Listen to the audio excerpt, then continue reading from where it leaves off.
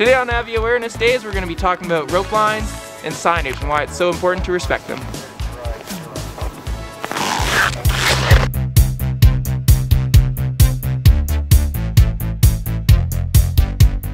Here at Lake Louise, we put a lot of importance on you complying with our rope lines and signage. This rope line and sign helps protect you from avalanche risk and other hazards that may exist in the snowpack.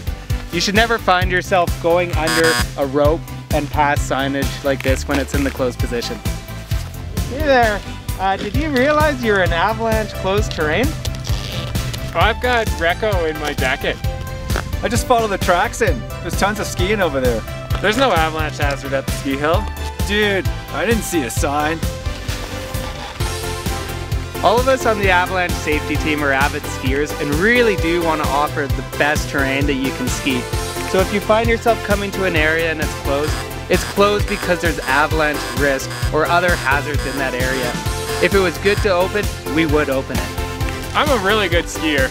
Everyone else is doing it. I was just on the other side of the line. I ski here all the time. We used to ski it back in the day. The primary risk in these areas is obviously avalanche hazard, but there's also some secondary hazards that you may encounter, such as cliffs, rocks, or a shallow snowpack. So please, just respect these signage and these rope lines. And you're making it really awkward for everyone. Sorry. It's so good.